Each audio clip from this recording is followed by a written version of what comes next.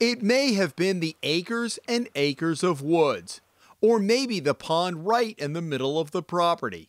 Perhaps a rushing brook that you can hear from hundreds of yards away, or a combination of all of it. But John Restivo and his husband Aidan Mott knew they wanted to buy this property in Foster when they visited in 2014. We fell in love the second we saw it. We loved that the house was old. It was an 1811 house. We loved all the outbuildings. We loved the history. They christened it Legends Creek Farm, and over the past 5 years have increased the number of beehives and now have more than a dozen goats. Mott began making a line of chemical-free products that include soaps, lotions, salves, honey, and candles. He has developed a booming internet business based right here. But they wanted to do more. So he designed and built a 1,600 square foot barn that would house a commercial kitchen, gift shop, and processing center upstairs. But to make breads, desserts, and other food products, they needed to drill a public well and get approval from the Rhode Island Department of Health to use it. Restivo, an attorney who specializes in commercial real estate, met with top officials at the health department in early 2018. He said their response was a foreshadowing of things to come. I'd say early on there was sort of a negative tenor to the project. We were told look into using a kitchen somewhere else first, maybe see if you can produce products if they're successful before you make this investment. We were told that getting a public water supply could run anywhere from $10,000 to $15,000, and are you sure your business can support that right now? And we knew what our business could support, and so we thought, all right, well, the cost isn't the biggest issue for us right now. We know that we need to build this building. We know that this is where we need to go in order for our business to expand and grow in the direction that we want it to. Certainly at no point did we get the indication that it was going to be impossible to do. Why the skepticism? The Department of Health pointed to a sprawling, decades-old junkyard next door, Wright's Auto Parts. Health officials said it posed a significant risk for contamination, even though there is no evidence there is contamination at the site where they plan to sink the well. Their engineer submitted a 24-page application last summer. It was denied in October.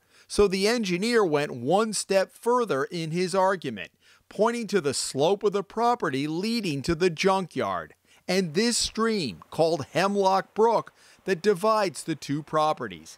And he submitted a revised application in December. As an initial reaction to the Department of Health's denial of our first application, where they said that they thought that the junkyard was possibly contaminating the groundwater, he did a whole analysis that included Hemlock Brook as a hydrologic break between the two properties. So any contaminants that could be running through the surface water and precipitation and stormwater runoff would go into Hemlock Brook away from our property. If you go stand and look down there, there's a huge, it's like a valley almost. The water runs through the middle of the two properties, and any surface water is going to go down the hill and be carried away before it could even enter our property. The health department remains unconvinced. It declined our request for an on-camera interview, but a spokesman tells the Hummel Report in an email it has suggested that Restivo and Mott do a, quote, hydrogeological investigation. Simply put, extensive testing deep into the bedrock to see which way potential contaminants would flow. Restivo said his engineer estimates the cost between $40,000 and $70,000, with no guarantee of approval from the state. You get the rejection letter. What'd you think? I mean, we were devastated. I was. At that point, we had the building was constructed, the septic system was approved, everything. Yeah, we saved every penny to do this. From the beginning, moving back here was the ultimate goal, to get a commercial kitchen on our farm. That was the goal, and when they shot it down, we were upset mostly because they didn't call the engineer with questions, they didn't ask us any questions, they just red stamped it and said no without giving us a chance to even have a discussion with them. Yeah, I remember having a sinking feeling when it came through. I I don't think we thought it was even a possibility that it could get denied. Based off what our engineer said, they're not going to deny it. It's just a way of how to make it work if they had any reservations about it. Restivo and Mott have already spent $150,000 for the 2 applications, engineering, and construction of the barn. So Restivo and his engineer met last month for 90 minutes with top officials at the health department. What I saw coming out of that meeting was a real, I think, real effort by the Department of Health to try and find a way to say no. They weren't trying at all to find a solution. They were trying to basically convince me this is never going to happen. We're not going to approve this. You shouldn't be trying to get this approved. And it was really upsetting. You know, at this point, we're more than a year into the process. We've invested a ton of time and money, and to have these people saying, and to have them not even know why they're denying it under the right, not even be able to justify the denial.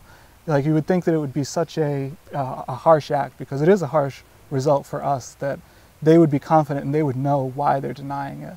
Restivo said it is ironic to him that the health department is concerned about potential contamination, but not going after the source of the problem, pointing instead to the Department of Environmental Management as responsible for protecting surface and groundwater quality. Restivo noted that Hemlock Brook ultimately feeds into the Scituate Reservoir, the state's primary drinking water supplier. That was what we thought was the most, Twilight Zone aspect of it, was they're saying that they're concerned about our drinking water to the point where they don't want us to use it for commercial. But at the same time, they're saying that there's nothing they can do about the possible contamination of the drinking water that feeds the entire state. 60% of the state gets their water from that stream, goes right into the Scituate Reservoir. Why can't they do anything? They don't want to do anything. I don't think they've tried. The Hummel report discovered the DEM has been investigating the junkyard based on a complaint Restivo filed nearly a year ago. In December, it issued a letter citing the owner with a handful of pollution violations. And just this week, DEM, after further investigation, assisted by the Federal Environmental Protection Agency, issued a new round of freshwater wetland and water pollution violations, saying the junkyard owner has to restore land it clear-cut when it was increasing the number of cars it was storing from 500 to 2,000 over the past several years. Restivo and Mott watched as the trees came down and the pile grew next door. When we signed the contract on this house, that was a beautiful empty field, and we moved in, and then shortly after there were thousands of cars on it. I think in less than a year it just filled up immediately with cars. What'd you think as you saw all those cars coming in? We didn't care. I said, it's his business, this is our business. We believe we want to be left alone, and that's why we bought this place, was to be left alone. So we left him alone, and we left him alone until we got our denial letter and found out. We have neighbors that have been reporting this guy for years for every single thing that he does wrong, and we stayed out of it until it affected us financially and we couldn't stay out of it anymore. Restivo and Mott are in a catch-22.